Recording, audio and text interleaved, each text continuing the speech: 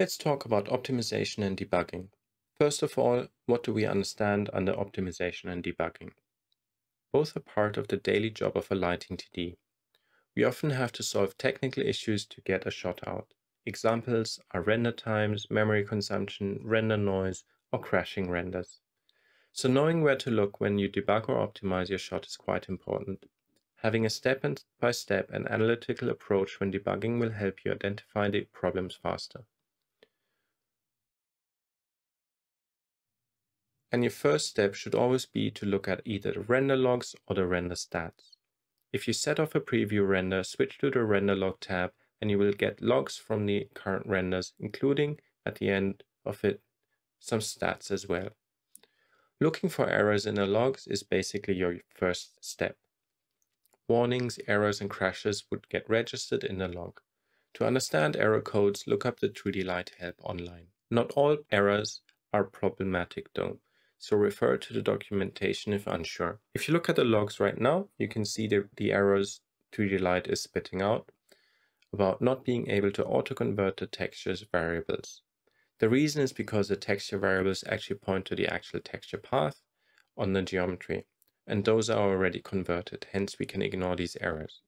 Nevertheless, if the render crashes or you have render issues, looking at the logs might give you pointers to what the source is. The log files unfortunately don't give you any stats on memory consumption and render times. For that, you will need to switch on the 3D Light monitor, which you can do if you go to Edit Preferences 3D Light and set Render View to both. In the 3D Light monitor, if you switch on the sidebar, you will be able to access the Stats and Stats Plus pages, which will give you information on CPU time, shading samples, and memory consumption. If you use other render engines, you often also have certain AOVs available to help with debugging. 3D Light does not have these kinds of AOVs in this version, but here are some examples. This is an example of a heat render map, which can show you where your render spends most of its time. A sample AOV helps you identify regions which get oversampled or undersampled and helps with analyzing which parts of the image needs optimization.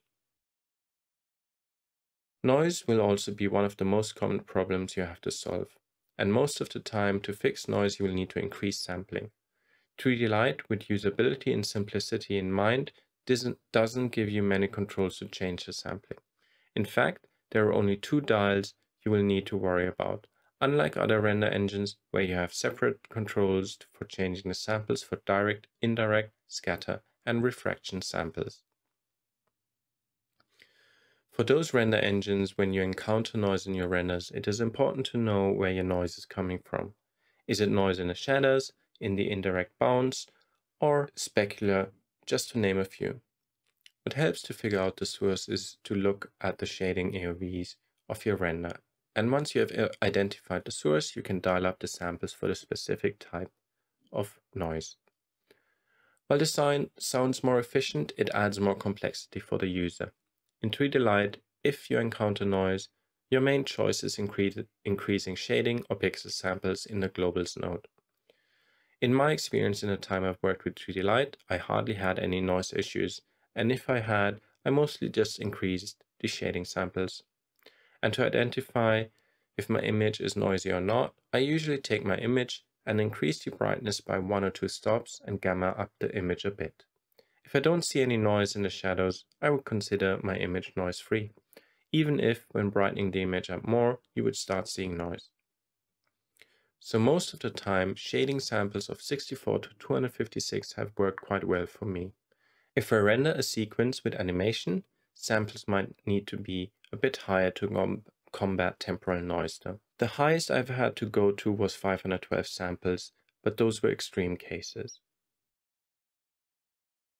Now let's take a look at the DL settings node under quality settings. You can find the pixel sample settings.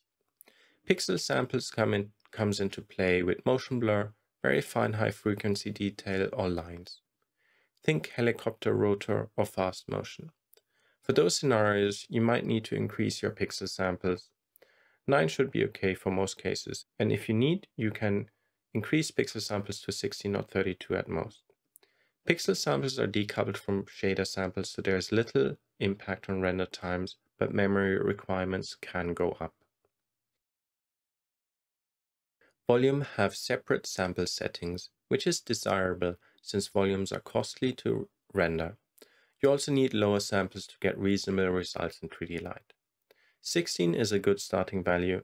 Increase as needed if you have noise, but you will have to tread carefully as it is a balance between noise and render times.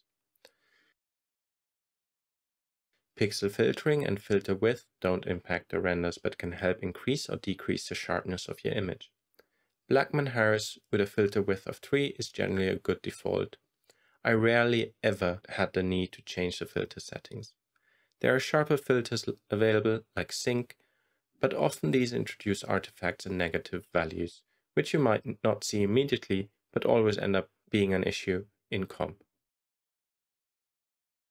From the optimization point of view, motion samples can be a factor, if you are rendering still frames or rendering subframe motion blur.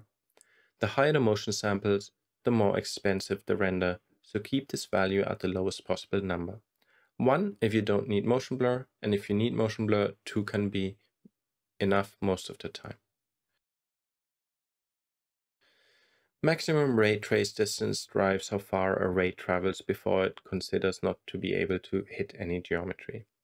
You want this to be at a reasonable high value to make sure you incorporate the entire scene, but as low as possible to reduce render times. Keeping the default should be fine for most cases. The next section is maximum ray trace depths.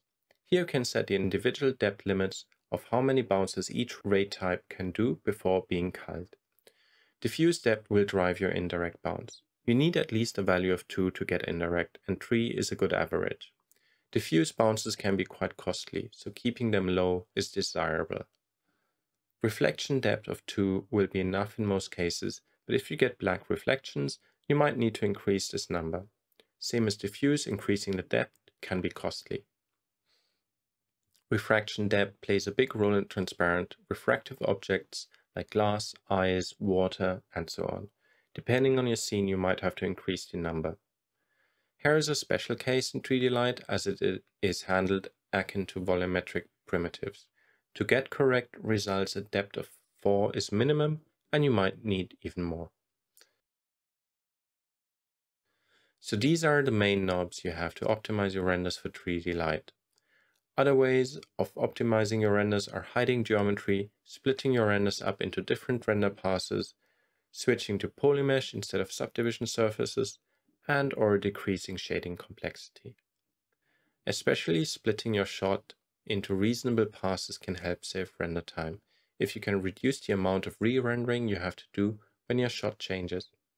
And you can be specific about the parts or passes you re-render when you update the shots.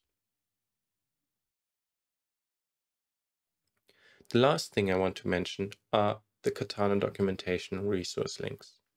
We have done a few expressions while creating our template, and I've prepared a few Lua scripts, but I haven't gone much in depth as that would go beyond the scope of this course. If you want to look more into scripting and expressions, Katana has really good documentation and reference.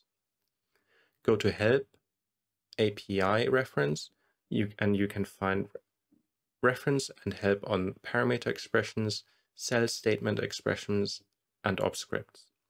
Those references are really useful in your daily work in Katana. If you need further explanation on all the different nodes we have used, take a look at the online help and the developer guide. Also, if you want to find the Katana file examples to figure out how certain workflows work, Katana comes with example projects which you can find under Help and Example Projects.